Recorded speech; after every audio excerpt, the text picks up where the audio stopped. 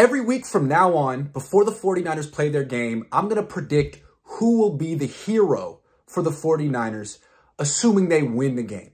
I'm assuming they're going to beat the Vikings. And this week, I predict the 49ers hero will be defensive tackle Javon Hargrave. I'm not sure how well the Niners offense is going to play. I don't know how many points they're going to score without Deebo Samuel, Trent Williams, and a compromised, injured Christian McCaffrey. The defense is going to have to step up and win this game, and defense is great. They're facing an offense in Minnesota that really doesn't run the ball.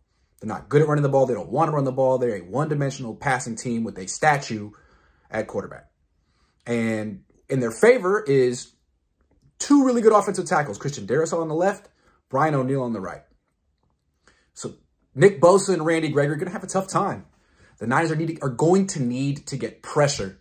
And the edge pressure may not be there today. They're going to need to get pressure somehow, and the most likely way they'll get it is up the middle. Javon Hargrave, fortunately for him, is going to be going against backup left guard Dalton Risner. Starting left guard Ezra Cleveland is out, injured. So Javon Hargrave, one of the Niners' highest paid players, one of their best players, their best interior rusher, gets to go against a backup guard. Now, Dalton Risner used to start for the Broncos. He's okay. He's got starting pedigree, but he's not good. And Javon Hargrave is really, really, really good.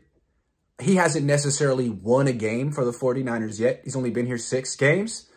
I think he could be the MVP of this game. Look for him to get not 1, but 2 sacks on Kirk Cousins. And look for the 49ers defense to hold the Vikings to no more than 1 touchdown. I'm thinking 5 sacks for the 49ers and 2 or 3 for Javon Hargrave, who will be this week's 49ers hero.